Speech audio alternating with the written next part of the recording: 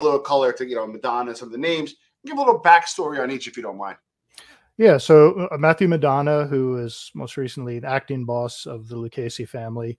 And I didn't realize this till I really started doing the research. He's pretty much spent most of his career in jail. He was a major heroin supplier and tied in with the Purple Gang in the early 70s. He was one of the major suppliers for Nicky Barnes.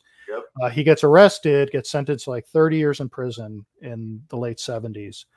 Then he gets out in the 90s and immediately gets made in the Lucchese family and kind of quickly rises up the ranks and becomes acting boss. Danny Leo, who really quick, Scott. Yeah, sure. In your research, and I don't think I ever asked John Panisi this, but in your research, did Maddie kind of hang up the drugs, or there's some research or some proof that he may still was involved? I didn't see any evidence that there was involvement when he got back out. Got it. So. Okay, sorry. Okay. Yeah, and then Danny Leo, he starts showing up like in the late 70s, tied in with the Purple Gang. He's questioned in a number of murders and called a Purple Gang member in the newspaper and in some law enforcement reports. Then he shows up again, becomes a made guy in the Genovese family, becomes a member of the acting ruling panel, becomes an acting boss of the Genovese family. Yeah, pretty high up. Pretty high up. Yeah, absolutely. And then administration guys right there, and then obviously Mancuso. Yeah, Mikey Mancuso, who again starts showing up in the late 70s as part of the Purple Gang. It's named in these reports, and then now most recently, it was just in a paper not too long ago.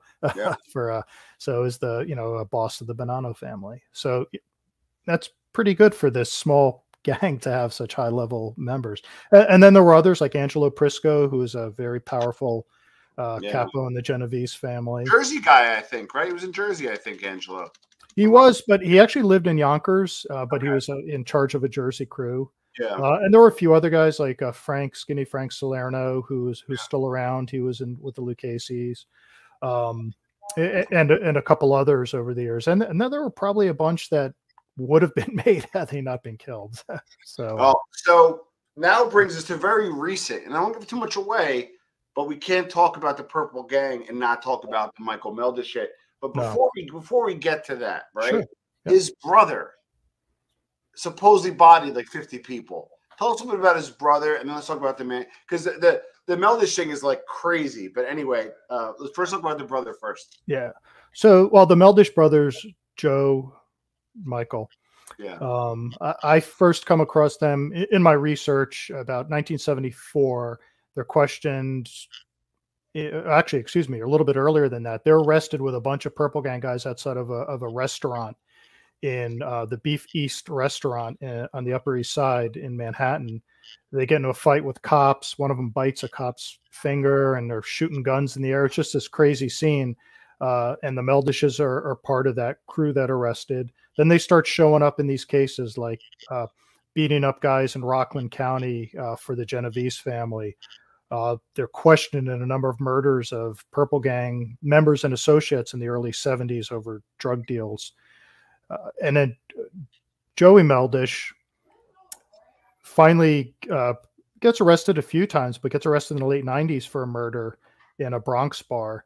And it's sentenced to life in prison for it. And, when you read the newspaper accounts, you read some of the accounts at the time, then you see these body counts. Well, he killed 50 guys. He killed 100 guys. I personally didn't find that many. There very well may be others that, are not known. That's one of the things when you're doing research